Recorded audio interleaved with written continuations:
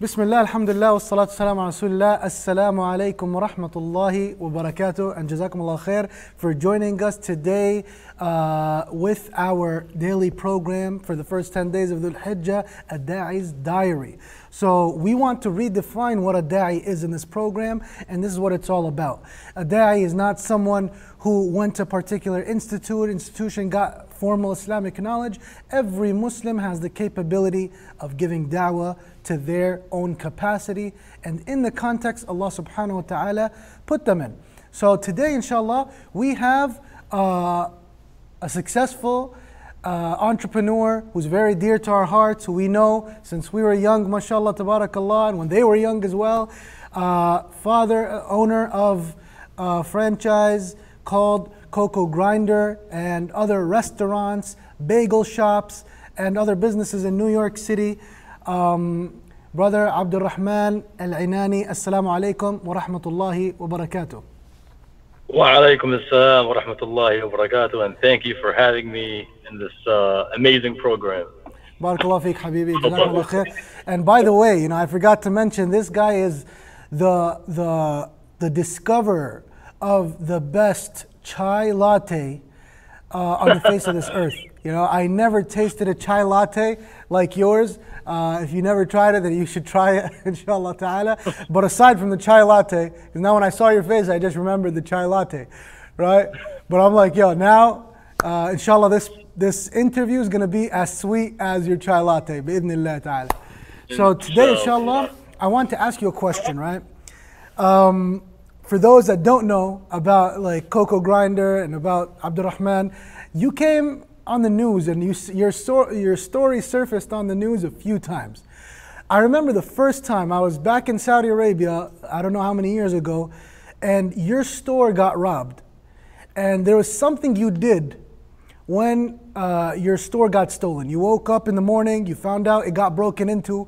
What did you do and how did you deal with it as a Muslim that's a da'i, as a Muslim that acknowledges and knows their responsibility towards his deen? Can you tell us what went through your mind and how you reacted? Because I don't remember the story exactly. Yes, I will. So it was in August, I forget the exact day. Store was broken into overnight. Register was robbed with the cash that was in there, plus the office cash. And I got a phone call in the morning around like 6:30, 6:45 in the morning from the NYPD telling me, hey, your store got robbed, ABC. I'm like, all right, sure, no problem. First reaction, I always think of the worst to happen. I always expect the worst. So if anything that I see, I've already imagined the worst, so I'm not very shocked. So I got there, and I just see glass is broken, cash is missing. It was around like 3,000 and changing cash from what I remember. And I'm just like, who would rob a store, a coffee shop out of all stores that has like the lowest gross sales on the avenue? Just come in and just take our, our daily. I just said to myself, you know what? This guy must have been in need for him to do that. He was desperate. He saw open windows. He saw this glass all over the place. Let me just break into this. Let me get in there. Let me take what I want. Let me leave. And I was just like, you know what? I want to get in touch with this guy somehow. And the only way to do it was just to put a message out there in front of my store to try to reach out to this guy and get this guy. And unfortunately, until now, I don't know who this guy is that did it. So I just put it was literally a heart-to-heart message about the incident that happened and reaching out, genuinely asking if he really wanted help or not. And I could have helped him more. And little did I know, message went viral out of nowhere, and I had no idea that was going to happen. It was literally out of my heart. And then, subhanAllah, I just went all over the place. And just, I think 7 or 8 people have converted that I know of personally because of that message that I put out That one simple message. And it was like a sign that you put outside of your store. Yeah, it was a banner. It was like in an email it was like format. A banner. And do you remember what you put on it? I remember exactly telling the guy, we're all sinners, we're all human beings, we all make mistakes, but the best of sinners are the ones who repent. And I really hope that you find your path. I really hope you find yourself And if you ever do need anything, if you ever need a job, if you ever need any kind. So wait a minute. So basically, you just got robbed for a few $1,000s, and Yeah. was this your first business, or you had other businesses at that time, or? Yeah, I had other locations. It wasn't just that. Okay, so Yeah. so you had this business. You got robbed for 3,000. You said, you know what? I got robbed. I might as well. Like, and you just thought to yourself, you know, let me convert it into like a dawah experience. Was that the thing, or you just genuinely thought, hey, you know, this guy really needs help? It was more like I wouldn't say it was directly da'wah.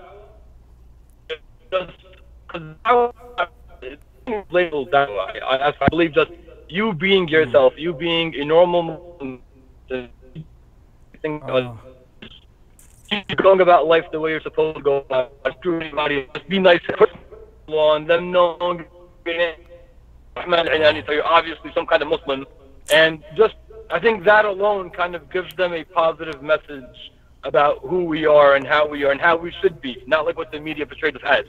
It was just more like a human-to-human message. But I think that is the most touched message you can get from a human when you don't label it as, oh, this is what Islam tells me, this is what Christianity. Just doing, I think, the purest of da'wah, the best of da'wah, the best way to go about it, doing what a human is supposed to do, because that's what Islam is. It's not complicated. That's it. That's exactly what it is. It's very simple. In a time like this, when media is always attacking Muslims, when we just show the humane part of us, that alone will kind of change the views of Muslims in people's eyes. Allahu Akbar. That's beautiful.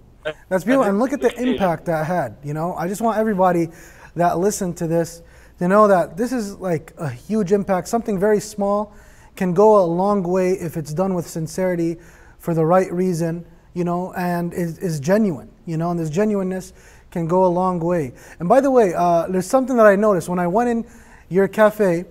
Your cafe is halal, right? Yes.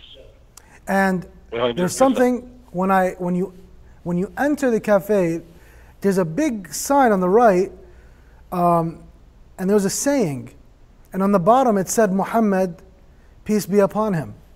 Right? Yes. So it was an actual hadith that you put up in your store. Do people come and ask like, who is Muhammad, or? Yeah, there was this one lady when I first opened up back in 2015, the location that had that sign. A lady, her name was Maria, I forgot her last name, Zorovoski, something like that. She actually converted because of that sign. It just says you do not do evil to those who do evil to you, but you deal with them with forgiveness and kindness. And that is just a simple message from Islam. It's like when the Prophet ﷺ, when he used to get up every day and try to leave his house, and he sees cow feces and dirt and garbage in front of his door. And then when one day he woke up and he didn't see that, he was like, where is it? What happened? And he was, because the guy is sick. He went and he visited, and the person converted just because of that. So you don't return it with evil, you return it with kindness. Someone curses you, I just walk away. You know, let it be. Why? Because I'm a Muslim. I don't need to. You hurt me? Come. You want a chocolate bar? What do you want? Come. You know, it'll kind of change the person's. It'll kind of shift his anger into just this like, whoa, what the hell just happened? It'll hit him harder than a knockout punch. It'll be like, whoa, like, you know what I mean? This is pretty insane what just happened here. Yes, it's a wake-up call. You know, it's a wake-up call, but this is like just our general conduct as Muslimin should be the Muslim's image, right? I don't think, you know, this whole thing of in order to give da'wah, call people to Islam, you have to be this like person that did extensive research in Islam and have so much knowledge. No, it's not. It's not that difficult. It's just you living up to the deen, you being a human and someone who does things for the sake of Allah, someone who is observant, you know, for the most part. You don't have to be perfect. You don't have to be this amazing individual. We're not saying you got to be Shaykh al-Islam. You know, you could give da'wah whichever context you are, subhanAllah. And Right. I remember you also had bottles, your bottles of water that were specific to the store, and they also had prophetic sayings as well, right? Morad, I'm sorry, because every time I get a phone call, that's what happens. Oh, okay, okay. All right. It's the water. You're at the water. Sorry. No, it's okay, Habibi. So what do you think, I was asking you about the bottles of water also in your store. So you designed all this yourself. It was from you, and you said, hey, I want to have my own bottles of water, unique to Cocoa Grinder, your restaurant franchise, or the cafe franchise, and you put the hadith of the Prophet ﷺ on the bottle. What inspired you to do that? Yeah, so I have it on every water bottle. I have it on every coffee cup that walks out of the store. It's printed on this coffee sleeve. So at Even the bottom your it'll coffee say, cups. you don't do evil. Yeah, it's printed on all the cups. Allahu Akbar. That's beautiful. So that it just spreads more awareness to Islam and who we are. Having that one message in the store wouldn't be enough. It's only so much foot traffic. But when someone goes out and they're in the train, they're drinking a cup and they read that little line, like they're curious to know what it says. And when they find out what it is, like, whoa, okay. They search it up. Because it doesn't say Muhammad completely, just out of respect. So it says MTBUH in parentheses. If somebody puts that in Google, it'll pop up automatically as Prophet Mohammed sallallahu alaihi wasallam. Exactly. Subhanallah. And that's so beautiful because it's, even if it's not, our goal is to let people know who Muhammad sallallahu alaihi wasallam is and what Muslims are about. Exactly. It's not about them converting to Islam as much as it is us doing our job, conveying the message, letting them know what we're about. And this is a beautiful way to do that, Wallah, AbdulRahman. It's really, really inspirational, really admirable. Something that we're hoping that anyone who listens to this, if you plan on opening your own business, you can get a lot of ajr. Just like AbdulRahman, for every cup that you sell, every bottle of water that you sell, every time somebody comes in and sees a prophetic saying in your store. And how many stores do you have now where you have the prophetic saying? We're at 11. We're at 11. So now every time a customer walks in one of these 11 stores, subhanallah, you're getting ajr for giving da'wah. You do your job, and Allah subhanahu wa ta'ala gives the tawfiq from Him. May Allah subhanahu wa ta'ala bless you for your efforts, AbdulRahman. Inshallah, Allah subhanahu wa ta'ala unites between us, inshallah, on a nice cup of chai latte very, very soon. And I'll send you some out. I'll overnight it. Just send me the address. I'll do it. Inshallah, I'm sure it'll be a little cold by the time it gets here. No. You can make it at home. Don't worry. I'll give you the instructions. Oh, really? MashaAllah. Jazakumullah khair. That'll be very appreciated, Really appreciate it. We'll do it, Allah barak fik, Habibi, man. Thank you so much for joining us to today's program. And may Allah subhanahu wa ta'ala bless you and your family and give you rizq and prosperity. And may Allah subhanahu wa ta'ala give you tawfiq in this da'wah that you're doing. Ameen ya Rabbil Alameen. And with this, thank you so much, and thank you so much for hosting me in this epic program. Barakallahu feekum. Yeah, everything we do here at Epic is epic. And now wrapping up the program, Jazakumullah khair for tuning in to today's program. It was very nice. Inshallah ta'ala, stay tuned. We have more programs where this is coming from. And the whole point is to redefine what da'wah is. We want you to understand that you are capable to do da'wah, and you are capable of doing a way more effective da'wah than what perhaps you perceive as an effective da'wah. So just think, be creative, have Allah subhanahu wa ta'ala in front of you, have Islam in your heart, have a strong identity in Islam, be proud of it, and Allah subhanahu wa ta'ala will give you tawfiq. Jazakumullah khair, and inshallah we'll see you guys later. Stay tuned for our programs, and if you did not subscribe already, please press subscribe on the bottom. That's how you help us keep going. Jazakumullah khair. Wassalamu alaikum wa rahmatullahi wa barakatuh. واذكروا الله في أيام معدودات